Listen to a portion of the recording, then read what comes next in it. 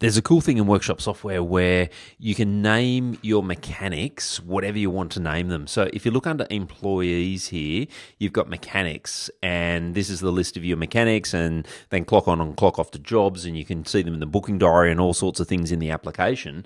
But what you can do is you can change the details here. So if you go into settings, under company settings, and then scroll down to what's called variable labels. And under here, you can change some of the names of the things in workshop software. So you've got here employee title name. So if you wanted to call that something like technician, or you could call it tradesperson, you could call it boat tech, something like that. You can call it whatever you want.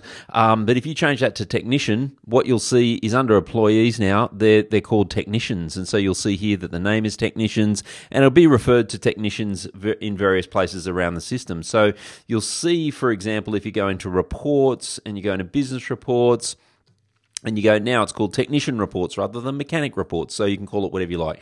You'll see that it's called technician performance, and it prints out on the reports and stuff like that. So you can change the name of your employees, whatever you want to call them, whether it's techs, mechanics, tradespeople, whatever it might be, you can set your own name there, which is really cool.